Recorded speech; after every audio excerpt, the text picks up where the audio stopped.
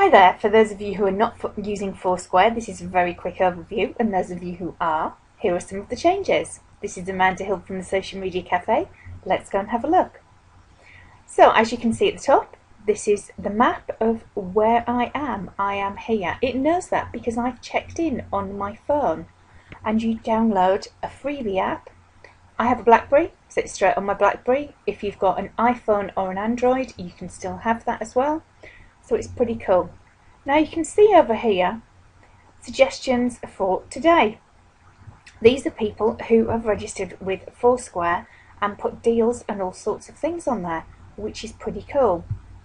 So I can also go and have a look and see what personalised recommendations they're going to give me. Now a lot of this is going to be based on places that I've checked in previously. So I checked in at IKEA. In fact, I think I only did that yesterday.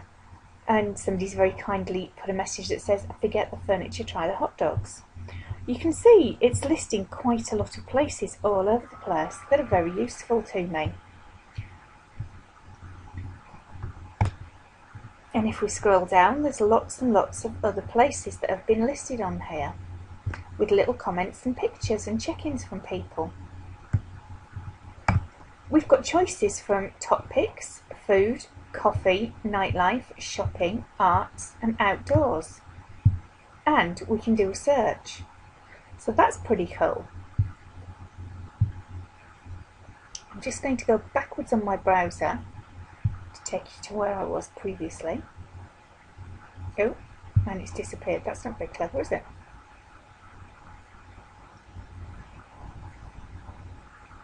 Back. So, back to my front again. And I'm going to turn on what's new on Foursquare, okay? So it's now enabled and it's going to show me all the cool new things, and I can update my settings as well. So let's just do that as well. Now I do have my Facebook and my Twitter linked, but I choose when to post stuff to them. And you can see under here, you'll always be able to choose which check-ins you share on Facebook. Now if this is ticked, it will be there and you can untick it off your phone if you're checking in on your phone. But if you tick it and just go through and update it every 5 minutes when you're checking into places, especially when you're new to this, you do risk upsetting people and them unfollowing you, which is probably not perfect.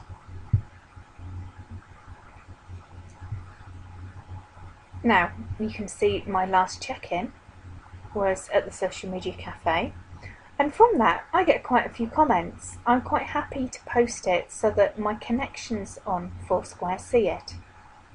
Foursquare, you can have up to 1,000 connections, which is a lot less than any of the other social networks, but I have had lots of comments and interaction from it, which is pretty cool.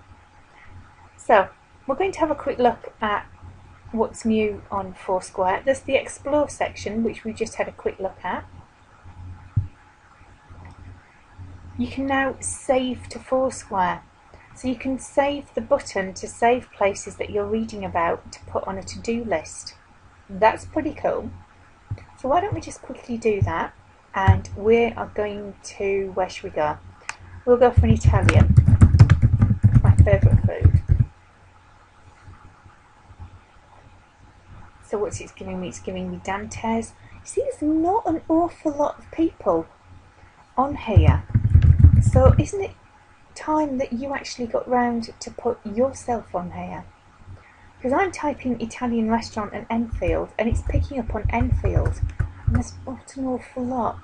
So Darksland is quite away from here. I'm not sure where 36 Italian restaurant is, or where this one is, but they're not on my doorstep, and Holloway Road is miles away. So if you do have a local business that does have bricks and mortar, I'm highly recommending that you put yourself on here. So let's have a look where La Trevi Italian is, and we'll try and use the Save to Foursquare button with that. So it's in Hyams Park, which means it's not a million miles away. And how nice, somebody down here has actually left a comment, which is great. and it's telling us there's a car park as well, so if your guests are driving, that's cool. The mayor is somebody called Louise, who I've not connected to, and she's had 3 check-ins in the last 60 days, so she must either work there or really like it. And there's that share button, which is just up there. So I've now kept that on my to-do list. So that's pretty cool, isn't it? Having a to-do list of things that you want to get round to. So you could do a nice little to-do list of places that you want to go to, and the next time you find yourself with 5 minutes, then you can go and do them, which is pretty cool. So they're the only things that seem to be coming up on there, but the whole layout of this is much nicer than it was. And lots more people are putting things on. So this little section here, which says businesses, it's saying to put your own company on there. And you can put a brand on there as well. So you can go and claim your venue.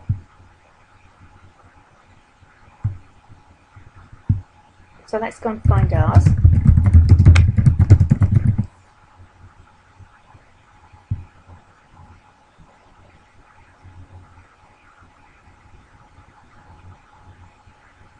So we've got quite a few on here. I've had quite a few check-ins, so I'm just having, that's the one, so we want that one there.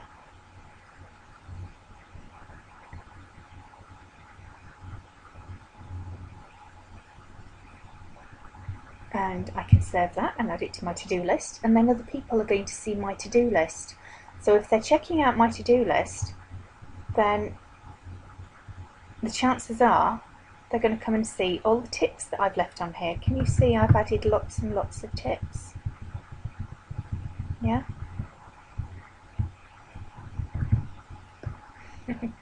Just laughing at the lovingly made by. So this is the bit you're looking for. Do you manage this venue and claim here? Now apparently they've made this much, much easier for you to be able to do. So I've just clicked on there, and it's saying over 750,000 businesses are using Foursquare's free tools. In just 90 seconds, and this is new, a one-time $10 US verification fee, you'll be able to attract, analyse and update. So that's new. It didn't used to cost you anything to do it, but obviously they've all got to monetize, and I need to just quickly check where my phone is for them to verify, and they're going to ring me. Now I'm going to just put this video on hold a second while I do this, and I'll bring you right back when I've done it.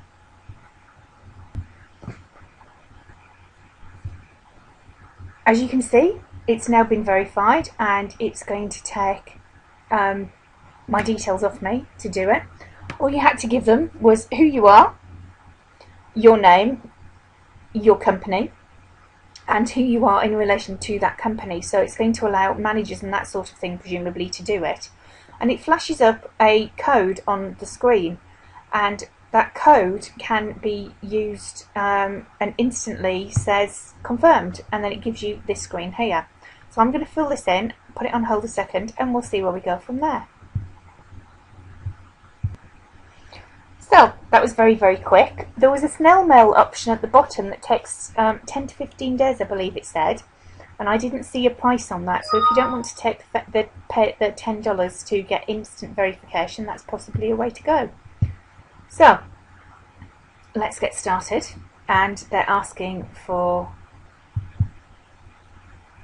all of my details, and that's all correct.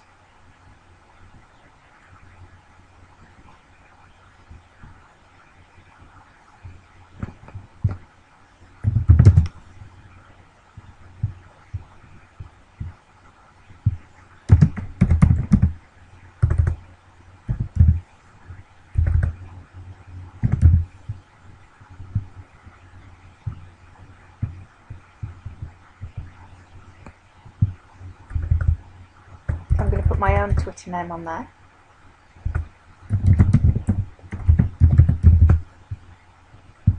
And post site on there.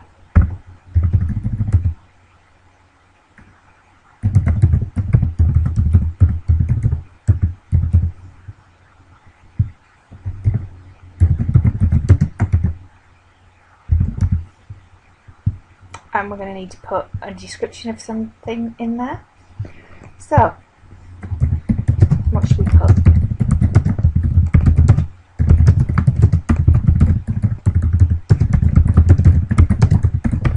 Think of all your keywords that you want to be found for.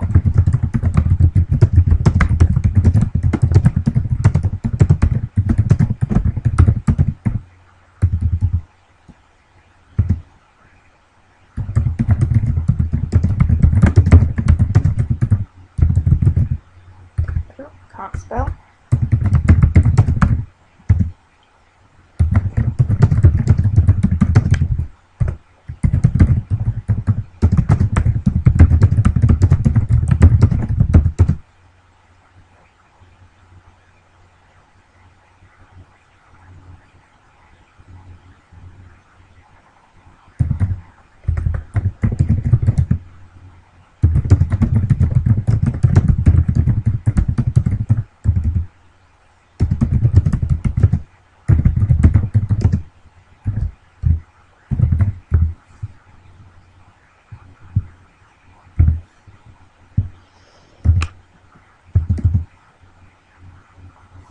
Okay, that will do for now. No doubt at some point I will go and change that and do something with it, but for the moment that's now all done. I can now run campaigns. Now that was the whole point of doing this. So if you have a business where people can come and check in, you can add campaigns. How cool would that be?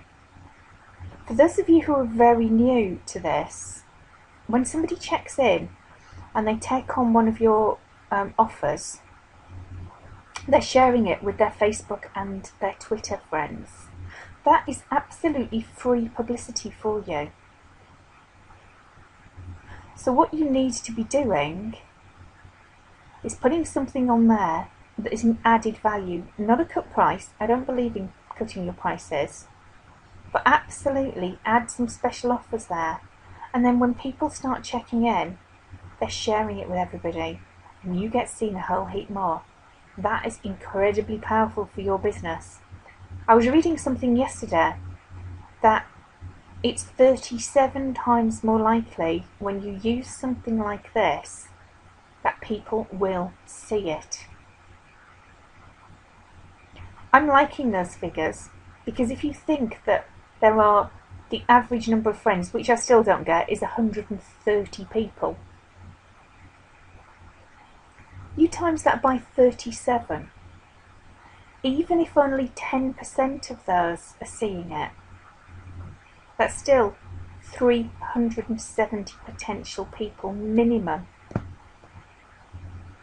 That's pretty cool for me. But hey, it's not difficult to do. I highly recommend it, and if you've got any questions, why don't you come and have a chat? fb.com/the social media cafe.